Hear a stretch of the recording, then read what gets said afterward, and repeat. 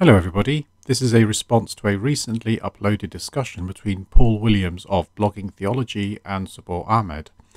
They discuss points that have been refuted already many times, but also there are new areas of discussion that I will look into. Okay, well, what are some of the assumptions that underlie the understanding of the theory of evolution? Well, what's implicit there in a worldview sense that might not be stated explicitly in the scientific narrative, do you think? There's many things. Right. Firstly, take something very obvious that's used all the time, which is a rival theory, a rival scientific theory like intelligent design. This is the first error. Intelligent design is not a scientific theory. It is pseudoscience, as it is creationism packaged in a way to allow for the teaching of creationism in public schools in the United States. Its pseudoscientific credentials were examined in the Kitzmiller versus Dover trial in 2005, which concluded that intelligent design was not science. More specifically, it is untestable, unfalsifiable, and does not make predictions, so it is not subject to the scientific method and therefore not science. And it's not science because there's no scientist in the world who is publishing peer-reviewed papers on intelligent design. Intelligent design is not taught at universities. It's not accepted as science. Therefore, intelligent design as a theory is pseudoscience, or it's invalid, or it's a non-starter. Well, the presupposition here, which is not being mentioned, is that of methodological naturalism, because methodological naturalism states that whenever we look at scientific phenomena, we are only going to refer to natural causes, natural effects, natural processes. So from the outset, intelligent design, anything immaterial is ruled out. And that's how it should be in science, because anything immaterial or supernatural cannot be included in science, as it cannot be reliably tested. There are no mechanisms for reliably testing the supernatural or including the supernatural in any experiment. If the supernatural interacts with the natural world, then those effects can be detected by science. This is the area shown as yellow in this diagram. However, although science could detect this effect, it is unable to attribute it to the supernatural until there is a mechanism to determine that it is supernatural. Until then, all science can say is that this effect is unexplained. That's fine. But I think we move on then to what's called intelligent design theory. I mean, what is intelligent design? And should Muslims, specifically Muslims, should we agree with this idea, which seems to be particularly associated with Christian thinkers in the United States? People like Stephen Meyer, of course, who's probably the most famous ID, intelligent design proponent in America. Is this something that Muslims, because a lot of Muslims seem very keen on this, is this something we should just follow and take advantage of, do you think? Yeah. These are very good questions. So I'll answer the first one, and then if I forget to answer the second one, you can remind me, Paul. So the first thing is, what is intelligent design theory? Intelligent design theory is the idea that there are certain features of biological organisms and the universe from which we can infer intelligent design. Now, that's all the theory says. It doesn't say anything about universal common ancestry, because you have intelligent design proponents who accept universal common ancestry like Michael Behe, and you have others like Paul Nelson who don't accept it. So it doesn't make a claim about genealogy. It doesn't say anything about phylogenetic reconstruction. That it's neutral. It also doesn't say there is a God. This is what's important. It's often described as a religious theory. It is not. All it's simply saying is there are certain features from which we can infer design. It doesn't mention God, as the aim of intelligent design is to appear to be a scientific theory and not repackaged creationism, which it is. Here are the creation textbooks where you can see how creationism is replaced with the words intelligent design. A hilarious gaffe occurred when one of the books showed how creationists was replaced with design proponents in an incomplete manner, leading to the neologism "see design proponentsists." This is the missing link between creationism and intelligent design. So there are a few components which I think are worth discussing. The first component is inference to the best explanation, which is something used historically. Meyer, on your channel, I'm sure he went into some detail about this. An inference of the best explanation leads to evolution when describing naturally occurring organisms. We have evidence of this. We have no evidence of design for biological organisms. We can infer design for man-made objects because we already know such objects are designed. We do not have this for biological organisms. For a thorough debunk of Stephen Meyer, please watch this video by Professor Dave Explains. There is the concept of irreducible complexity and specified complexity.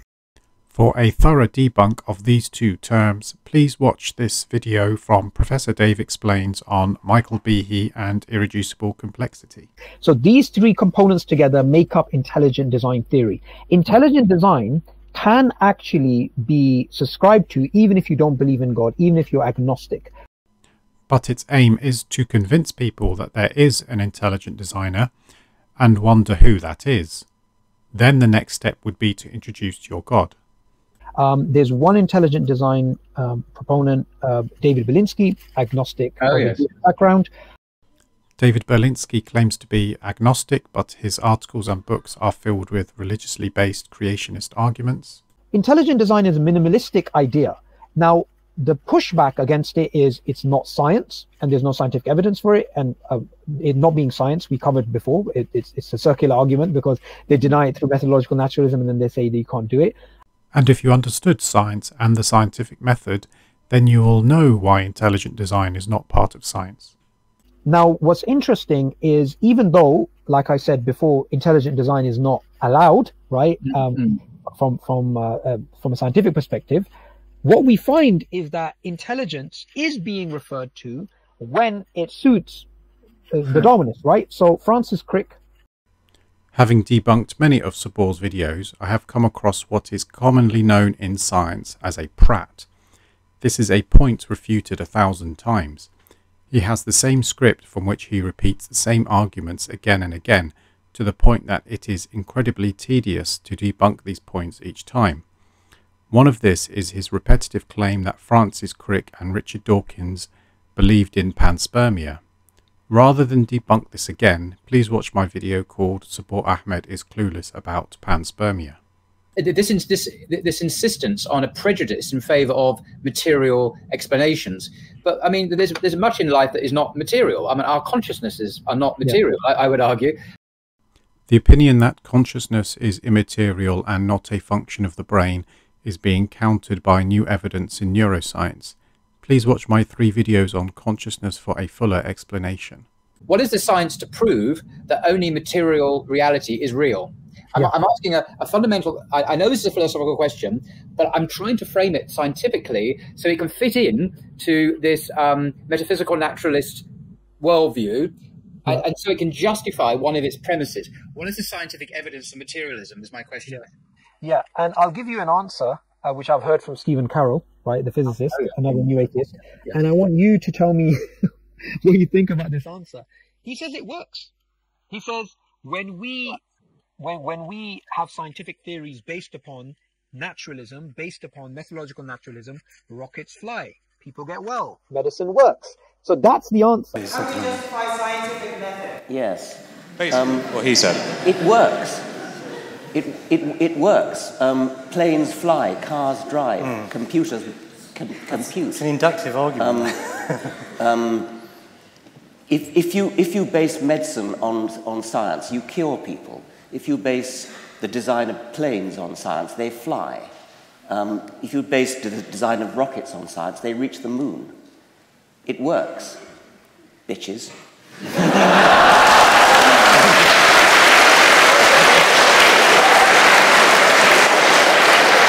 But also and this is much more controversial, it's kind of my niche thing, but there's a lot of peer-reviewed evidence now, empirically observed phenomena, where people have near-death experiences experiences under surgery, where people, throughout any expectation this will happen, they find themselves, these are people who are clinically dead even for a brief period, outside of their bodies, looking down from a vantage point on themselves as doctors and nurses and surgeons frantically try and revive this poor body on the slab in the hospital. Now, it's not just they observe it, that when they are resuscitated, because obviously they have been, so we know what happened, they're able to accurately report what they saw and heard happen to them. Now, this is physically impossible. This is an interesting topic. Near-death experiences are a type of out-of-body experience. We will look into the claims of blogging theology, but first watch Professor Susan Blackmore, a professor of psychology, describe the type of people who have out-of-body experiences. An out-of-body experience is an experience in which you seem to perceive the world from a location outside your physical body. So according to this definition, if you've had that sense that you are looking down, or you're up there, or you're somewhere else, and it feels absolutely real, you have had an out-of-body experience. Note the word experience. It's an experience of seeming to be out of the body. So here are just some very basic facts about OBEs. As I mentioned earlier, there have been lots and lots of surveys in lots of different countries and in different special groups. But roughly speaking, in the general population, it's pretty common. 8 to 20% have had it. And there are no differences in terms of sex, age, education, and all sorts of things of that kind. They just don't seem to matter at all. There's some odd things about children. Very often adults claim they had OBEs as children, but children very rarely claim they have them. So there's something funny going on there. They mostly happen when people are lying down, or sitting, quite often sitting in meditation, but definitely relaxing. But oddly enough, they mostly happen when people are lying on their back. And this becomes important later. And of course, they happen close to death and on the edges of sleep and so on. The same people who have out-of-body experiences also have lucid dreams and sleep paralysis, and are more likely to believe in the paranormal. And they have what's called temporal lobe lability. That is, the temporal lobes here on either side of the brain are more unstable, more active, more responsive to different things, more changeable. Now, we know that when people have temporal lobe epilepsy, and then they have serious random firing in the temporal lobes, they get mystical experiences, out-of-body experiences, déjà vu, a whole lot of things like that.